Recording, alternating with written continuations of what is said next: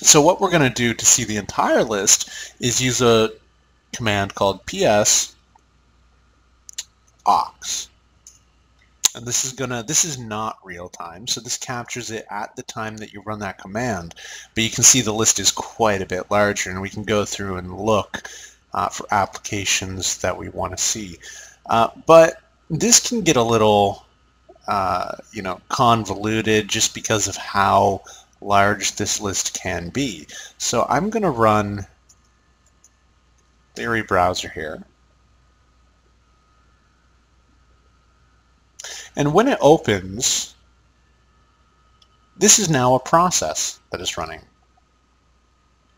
So I can find any Leary browser processes by typing ps space aux, and then we can pipe that over to the command grep, and we can look for Leary browser.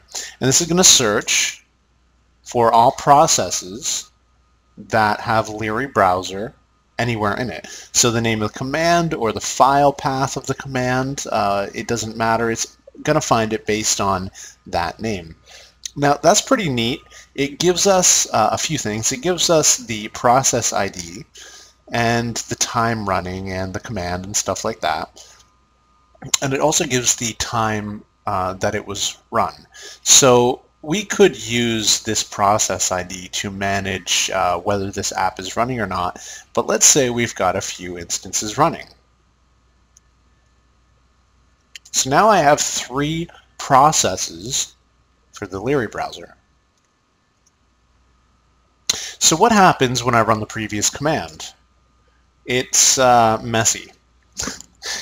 You could read through this, and if you want to, but if you just want to have a quick look at it, this is not the command. If you want to get the process IDs of an application, you can use the pgrep command and type in Leary browser. And this is going to return 3 process IDs because we've got 3 processes running.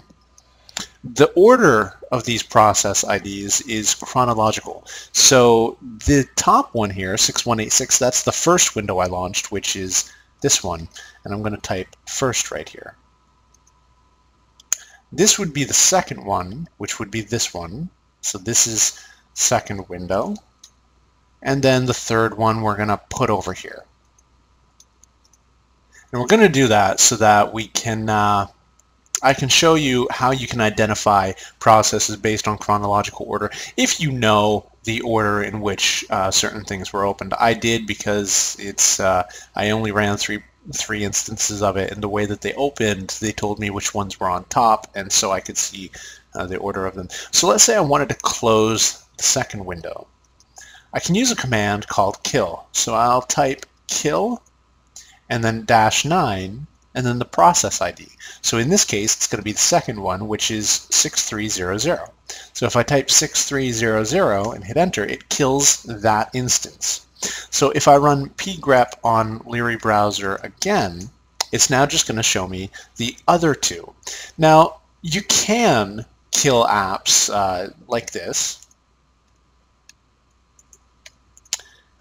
6186, and then another process ID 6358. We can run that, and it's going to kill all those processes.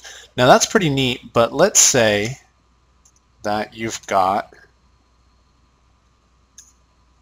a few instances running, and you don't want to type the process IDs for each one. If I type pgrep Leary browser, this is going to return 4 process IDs. Now, in the pgrep command, the application is pgrep, and then the second parameter that it takes is the command that's run. So it's the same when we run top. We'll see under command Leary browser right here. So we can see that's the command, and if I was running it from terminal, it would be /opt/Leary Leary browser, something like that. And then the resulting command would be Leary-browser. That's the actual binary file that's running. So what we can do, rather than closing them by process ID, which we can get running this, we can close them all at once by using the kill all command. And so how to do that is basically type kill all and then the process name, which is Leary Browser.